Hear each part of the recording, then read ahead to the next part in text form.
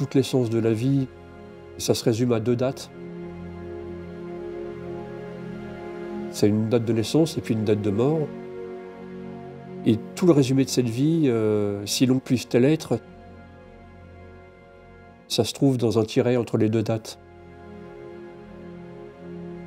Et puis la volonté qu'on a avant de mourir de laisser une trace.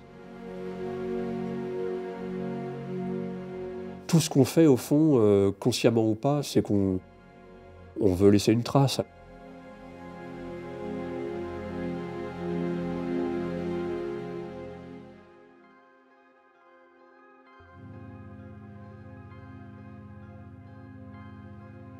Je suis Jérôme Delepine, j'ai 46 ans et je suis peintre.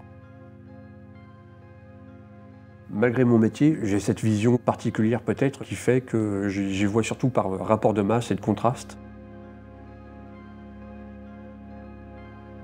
Ce qui compte, c'est pas l'acuité visuelle, est-ce que j'y vois bien ou pas. Ce qui compte, c'est ce que je fais.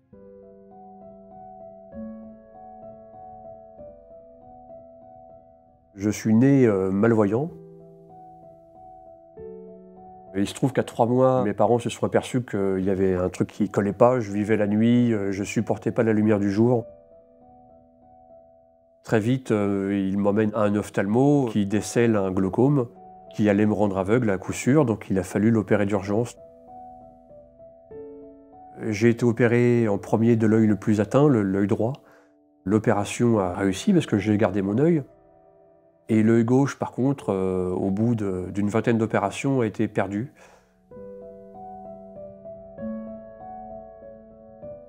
Toute mon enfance était dans les hôpitaux. Et c'est d'ailleurs à ce moment-là que j'ai appris, étant seul, à m'occuper et à dessiner. Je me rappelle même d'une infirmière à l'âge de 10 ans qui m'a appris la perspective, par exemple. Elle me voyait dessiner tout le temps, je dessinais à plat et je dessinais pas en perspective, donc elle m'a appris le volume, la perspective. Je savais pas, étant jeune, que j'allais être peintre, mais je savais que j'allais tout le temps dessiner. J'ai commencé vraiment sérieusement le dessin à 11 ans et j'ai pas arrêté. Le rapport du dessin, pour moi, ça a toujours été le rapport à la lumière. Et le trait, il doit aussi exprimer l'ombre et la lumière, ce qui est assez difficile. Et ce rapport à la lumière, je l'ai parce que d'abord, j'y vois en contraste. Très vite, j'ai été attiré par les œuvres qui me parlaient le plus.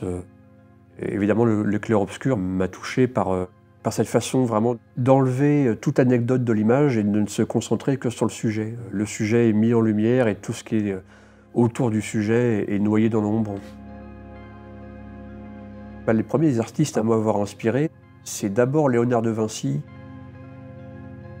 et très rapidement aussi les gravures de Rembrandt. La force du trait, la concision, en quelques traits, toute la vie que pouvait insuffler Rembrandt à une œuvre, à un autoportrait. C'était un choc pictural. À 14 ans, je n'avais pas du tout l'idée d'être peintre. Mais aujourd'hui, je le vis comme un métier, et un métier incroyable. C'est quelque chose qui est ma respiration.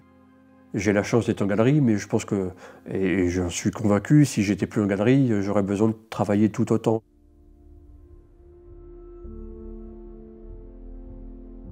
La première chose que je fais en investissant un atelier, c'est je vais mettre de la musique. La première chose que je positionne dans un atelier, c'est même pas le chevalet, c'est les enceintes. J'ai un rapport particulier à la musique parce que très vite la musique, elle a pallié un manque de lecture. Mes yeux malades, ils m'ont pas permis de lire tous les livres que j'aurais voulu lire. Et en fait, je me suis très vite aperçu que la musique, c'était un support de pensée et un support d'inflexion dans mon travail.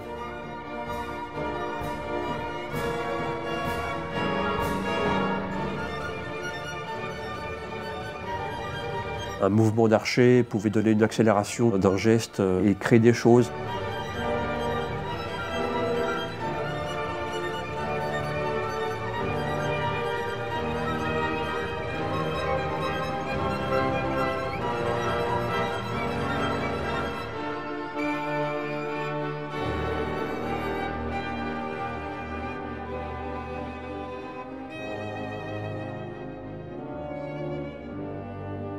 je travaille comme ça, c'est très instinctif.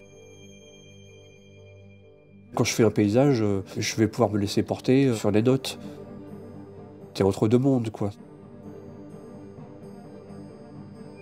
Tu deviens spectateur de ce que tu fais et tu deviens acteur de la musique que tu es en train d'écouter.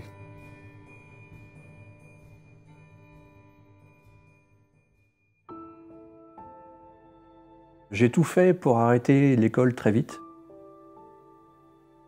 Et je voulais absolument arrêter à 14 ans parce que j'étais pas bien dans le milieu scolaire. Puisque je ne savais faire que du dessin, j'allais essayer de rentrer dans une école de dessin, Corvisart, Estienne, Duperré. J'ai donc essayé des concours et tous les ans, pendant 2 ans, j'ai échoué à tous les concours, sans savoir pourquoi au début.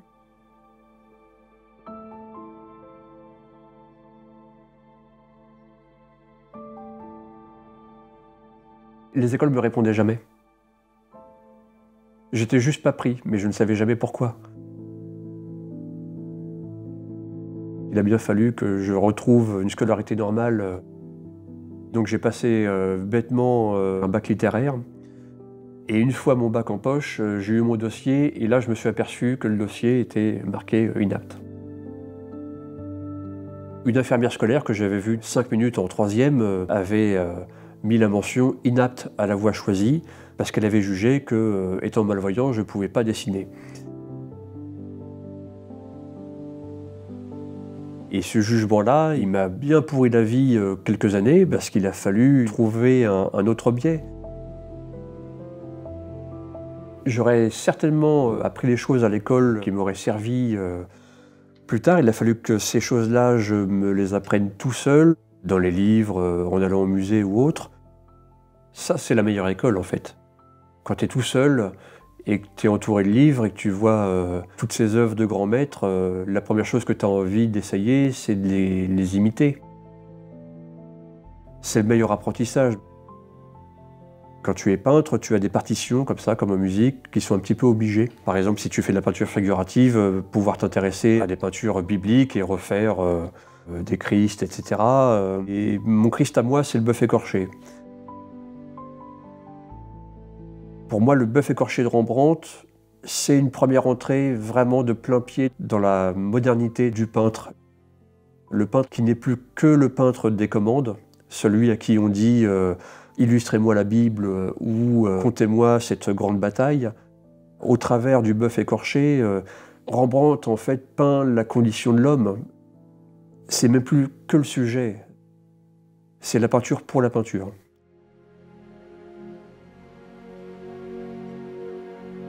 En fait, quand tu peins, tu dialogues avec la peinture, avec toute l'histoire de la peinture, et puis tu dialogues avec toi aussi. Dans chaque artiste que tu vois, tout le monde parle de soi. Une chanson, une musique.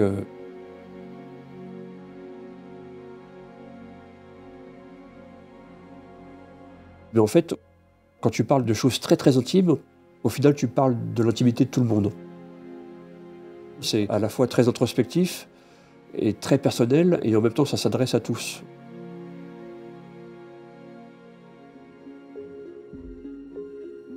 Le peintre, il a un vrai rôle social.